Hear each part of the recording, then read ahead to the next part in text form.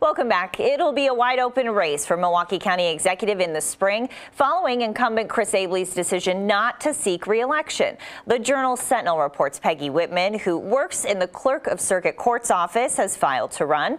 So have two current elected officials, State Representative David Crowley of Milwaukee and Glendale Mayor Bryan Kennedy.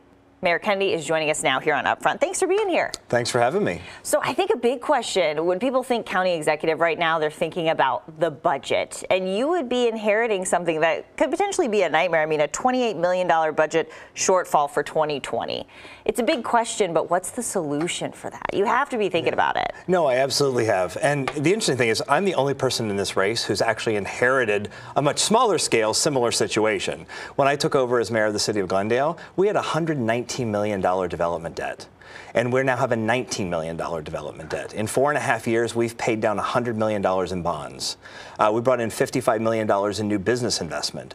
Part of what you do is you try and grow the pie. You have more and more people that are paying and contributing to a tax base, then you have more revenue to work with. And that's exactly what we've done in the city of Glendale. And we've had so much success in the last 4.5 years that this year we actually lowered our property tax rate by 13%. And so what exactly would you plan to do in Milwaukee County, at least originally? What are you thinking? Well, I think one of the biggest things we need to do is to have a county executive who will work with all of the mayors and village presidents in the county to bring in and work to recruit new investment in the county. We have areas that need to be redeveloped in both the city of Milwaukee as well as in many of the suburbs. We have untapped areas that haven't been developed yet. I would, as county executive, take the initiative to work with all of the mayors and village presidents to bring in more investment into the county.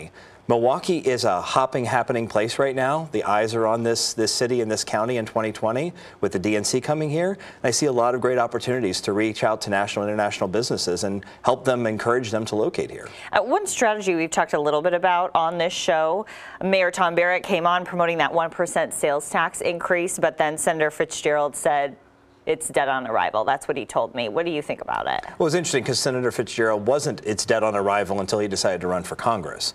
I was actually a part of the Fair Deal Task Force that helped put together a series of suggestions. And we looked at the county's revenue situation. We looked at a whole bunch of possible solutions, and we developed a list of what we thought would be potentially viable solutions. The one that the working group that we put together ended up coming forward with was the 1% sales tax.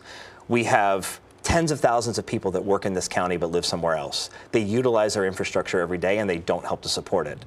We have a couple million visitors that come into this county every single year for Summerfest, for other big events, and they don't contribute to the infrastructure. We rely almost exclusively on property taxes for homeowners and business owners that live and work here. And so we really need to develop an opportunity to gather revenue from folks who utilize our infrastructure but right now aren't paying for it. And you've worked with Chris Abley, but this still came as a surprise to you, right? It did. You know, he actually asked me to be the co-chair of his re-election campaign, and so had been supporting him, and for a number of months, we'd been working on a campaign for him to run for re-election. So yeah, I was quite surprised, but I'm actually grateful that this opportunity is here, because to having somebody like me who's an experienced executive, we've never had a mayor elected to be county executive before. We've never put somebody in this office who's had to do the same thing on a city level, just expand it to the county level. So for people who don't know you, who live outside of Glendale, tell me about yourself. I have progressive values. I am a member of the Democratic Party. However, in office, I have been very pragmatic. I don't have 100% support on my common council, for example. So I've had to work to build bridges. We have passed some really incredible things, including we adopted the Paris Agreement with a unanimous vote out of the common council. We adopted a green infrastructure program for the city. We just opened last week a net zero ready city hall. We are looking to be a green city government, and that was a lot of work and collaborating to get to that point. I've put people on city committees now that really reflect what Glendale looks like. For the first time, our Plan Commission is half male, half female. We have our first openly gay member of the Plan Commission, first African American to serve on the Plan Commission. I've looked to find people in my community who are qualified for the jobs, but also bring a different voice to the table. I do the same thing in county government. All right. Mayor Kennedy, thank you. Thank you. Next, Milwaukee's mayoral race and an issue that could be front and center.